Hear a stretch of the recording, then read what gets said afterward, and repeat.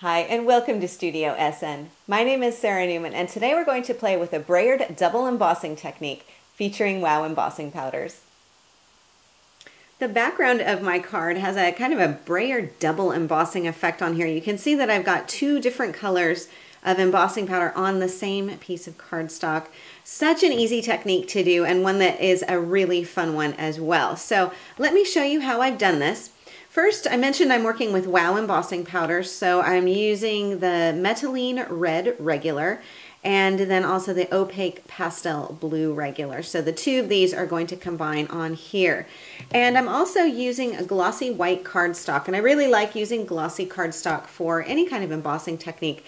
It just really makes those colors stand out more, I think, than a matte cardstock. So what I'm going to do, take my glossy card, and I'm going to put it onto a piece of scrap paper. And then working with my embossing ink pad, and you could use either a Versamark or you could use a Watermark Resist, whatever you happen to have on hand. I'm just going to take the lid off and press this directly onto my glossy card and cover it completely. So I'm pressing pretty firmly, trying not to get my fingers in here, and kind of holding it on the edges if I can. And then what I'll do is open this up so I have kind of a funnel effect here, and I'm going to sprinkle it with the Methylene Red. And I love this color because it's kind of a pinky red. It's not really a brick red. It's just such a pretty color.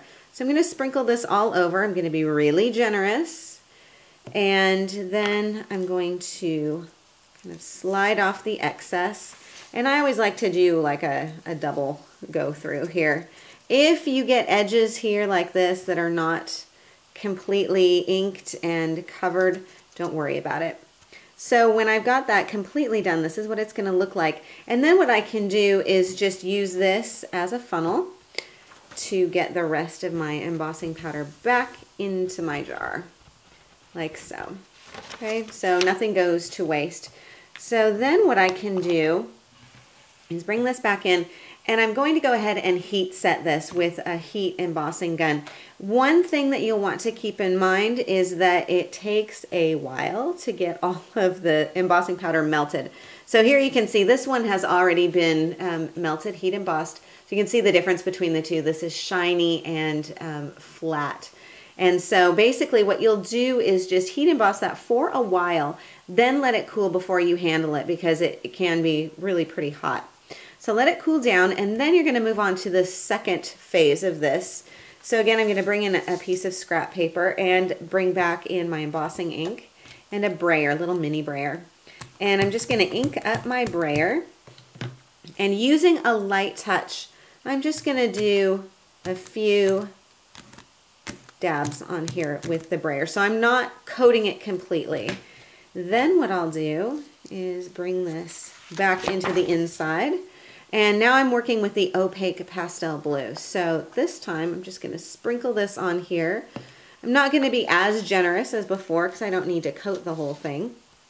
And then I'll get a very cool kind of variegated effect here. Get some at the bottom. If you have some harsh lines on here from that brayer, what you can also do is just kind of scoot it off or blur the edges with your finger, kind of tap that on there, and you can get a different effect. So then once again, you will also heat set this.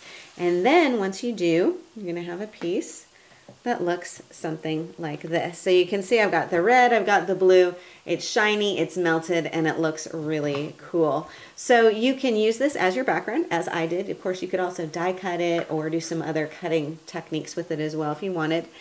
I just simply put mine down as the background of my card and put a stacked blue flower on here.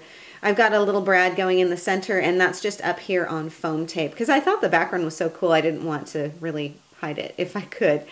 So I've got some baker's twine here. I've got a little mini price tag here with a little heart that I just sketched on there with a black pen. The Love You down here, this is also from WOW Embossing, and this is their Express Yourself stamp set. So you have all of these words individually, and this is just stamped on there with a black permanent ink pad.